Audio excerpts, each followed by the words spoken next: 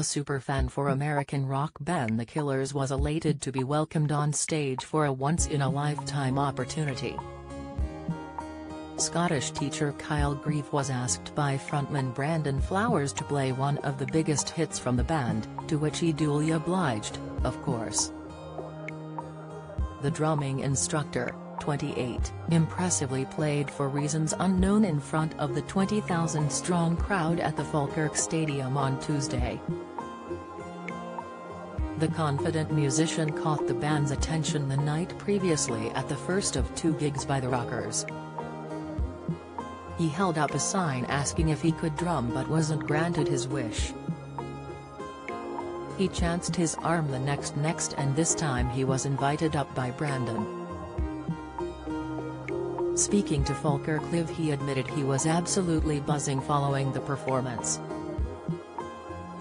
"I still can't believe this happened, and I can't stop watching all the videos," he gushed.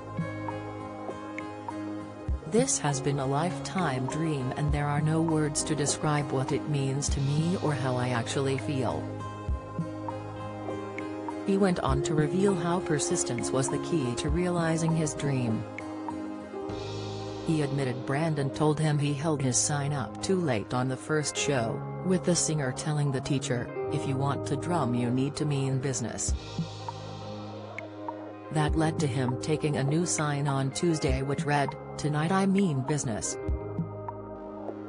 After being ushered up onto stage and performing, Kyle admitted it was the best feeling ever. He continued, "I was nervous about catching Brandon's eye and being invited up, but once I actually got on stage, I was relaxed and it was the best feeling ever." The crowd reaction was awesome, they were all cheering, the buzz was just incredible. He later told BBC, "It's all I ever wanted to do. The Killers were my biggest influence, it's because of them I took up the drums." He confessed he had been to see the band 14 times in the last 10 years and praised the crowd for their great reaction to his impromptu performance.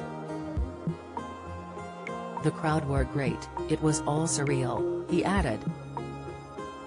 "I'm looking forward to my band's tour now and I just feel all the hard work is paying off." Do you enjoy reading about celebrities? Sign up for all the best celeb news from the Mirror here.